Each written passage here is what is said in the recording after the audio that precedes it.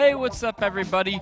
Welcome back to Rules of Engagement, the 2013 edition of it. We made a few changes to this show.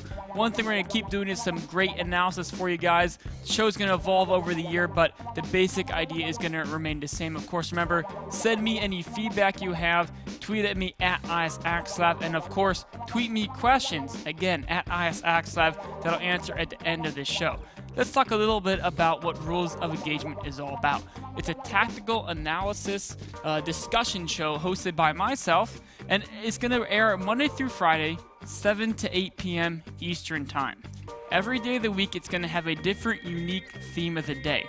Every Monday, we're going to do Talking Tactics. That's a day where I look at professional games and go over the tactics they use and talk about how you can take those tactics and apply them to your game back at home. Every Tuesday, it's going to be Developing Fundamentals. That's where we're going to go over the basics of the game and try to instruct people on basically how the game plays, how to learn to be a better player, and how to understand what's going on when they watch the professional level plays. Every Wednesday, we're going to have Mechanics of the Bizarre. This is where we take a look at some like crazy games that pro gamers do, why they did that outlandish strategy in that game, why it may have worked there, and why maybe we don't see that strategy all the time at the pro level. Every Thursday is going to be Community Critique. On Thursdays, we're going to do the same thing that we do on Mondays, analyze gameplay, but instead of professional games, it's going to be the chance where you guys at home can send me your replays, and I'll take a look at those every Thursday. You can submit your replays to majorleaguegaming.com/replays. Of course, every Friday is going to be the last day of the week. That's where it's going to be a moment of self-reflection. I'm going to take a look at some of my own gameplay and take a look what went wrong and what I could have done better. Maybe some things I did good that were pretty easy to replicate that can improve the gameplay of yourselves back at home. So without further ado, let's talk about what we're going to go over today's episode, Talking Tactics. We're going to start off with looking at muteless play in Zerg vs Protoss, taking a look at Roro versus Oz. Next, we're going to talk about how the best defense is often a good offense, taking a look at Last versus Puma, or excuse me, taking a look at Stork versus Puma. Then we're going to talk about Last versus Puma was correct. Taking a look at Perseverance is our last section. That's going to be Stork versus Puma. And then we're going to get on to the question and answer period at the end of the show. Let's just jump straight into how to use muteless in Zerg vs Protoss, taking a look at Roro versus Oz. There's three main ideas on how to use muteless versus Protoss. The first idea is going to be you want to use muteless to kill sentries. The second idea is you want to spread the Protoss out. And the third idea is you want to attack the weakest spot that the Protoss has. So we're going to start this out with the first idea. We're going to jump into the game of killing the sentries. Right here in this game, what we have is we have Roro went for muteless play. The Protoss just went a defensive third base. You know, he has Blink Stalkers, Sentries, Immortal Zealots. A very, very standard game. The foods are very similar. Zerg's up by a tiny bit, not too much. This is a game that you yourself as a Zerg player, if you're going muteless and you haven't encountered a two-base timing, you'll likely find yourself in this type of position. So this is where you want to first kill the sentries.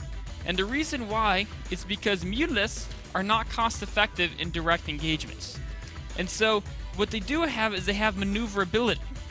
And you need to weaken the Protoss defense to create openings in which you can use the muteless, utilize that maneuverability. So let's get in the game here and see what he does.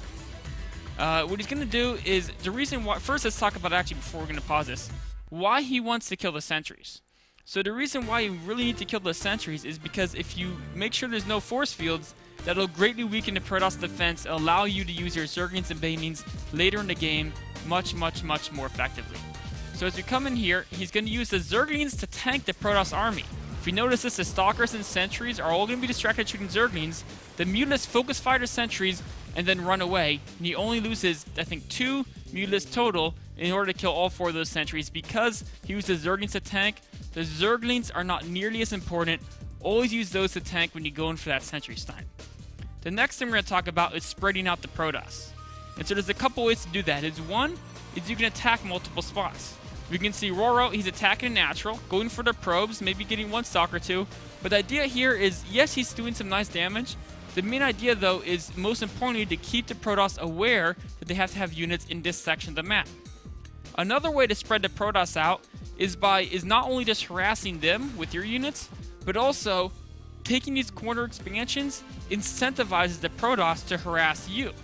And now this spreads the Protoss out again because they feel they have to do some damage, stop your economy from getting so strong, so they're sending their own units to attack you at different locations of the map.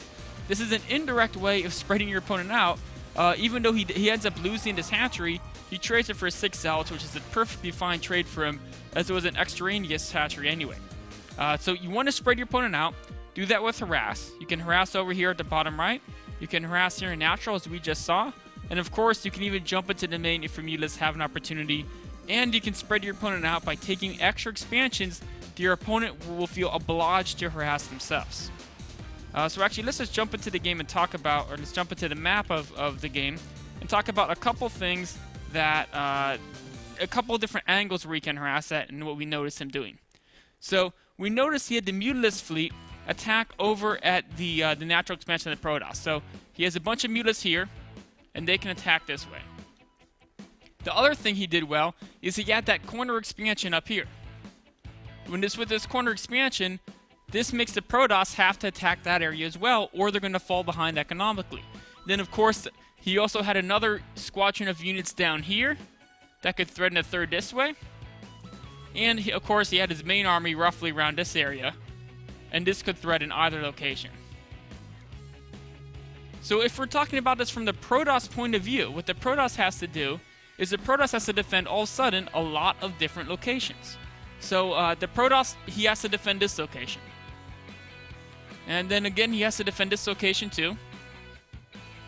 And he has to even attack this location.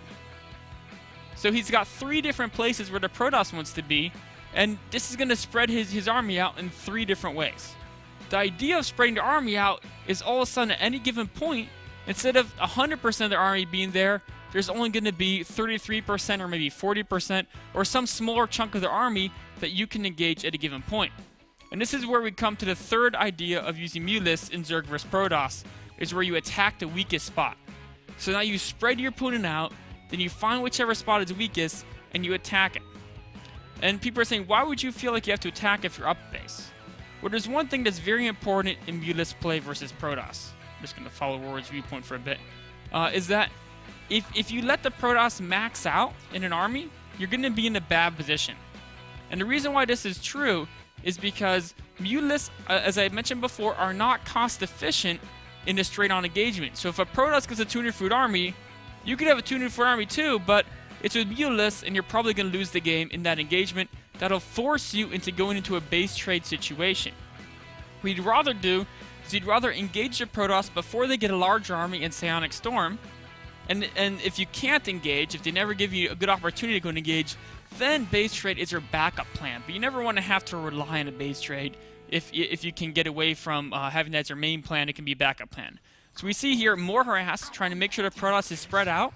And then once he ensures that the Protoss is nice and spread out, he's going to identify a spot he wants to attack and focus his entire army on that one spot where the Protoss will not have their entire army to defend. So he's chosen it to be this third location of the Protoss. Now the Protoss has some of their army here, but if we look, there's all these units that are now having to hustle all the way over here, and they're not going to be in this battle. And of course, there was those Zealots that were wasted at the top left earlier. Those 6 Zealots are dead. They're not going to be in the battle either, of course, because they're dead. Let's get back into the situation, and here he's just going to run over this base.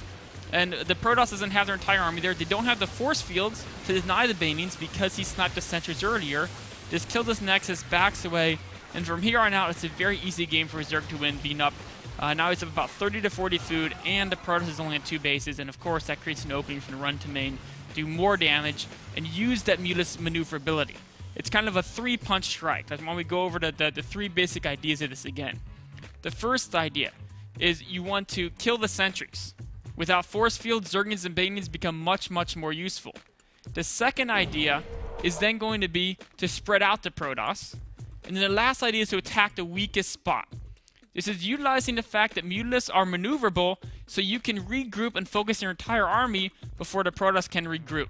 The more you weaken their defenses, by killing sentries, by killing photon cannons, by killing stalkers when you can, the harder it is for the Protoss to cover all the spots, and the greater chance there is that there'll be some spot that's weak enough you can overrun. And then, of course, once you overrun one spot, the game will kind of just steamroll forward and forward and forward, and you can usually win from there on out. That's playing from an advantage is something we'll talk about another day. Today was how to get an advantage using Mutalisk. That simple 3-step process. Kill sentries, spread the Protoss out, and then attack the weakest spot, and you're going to end up ahead right where you want to be. So I hope you enjoyed this segment on how to play as Zerg against Protoss using Mutalisk. We're going to take a quick break, then we're getting on to a Terra Mirror play on how defense is often the best defense is often an offense. We'll be right back.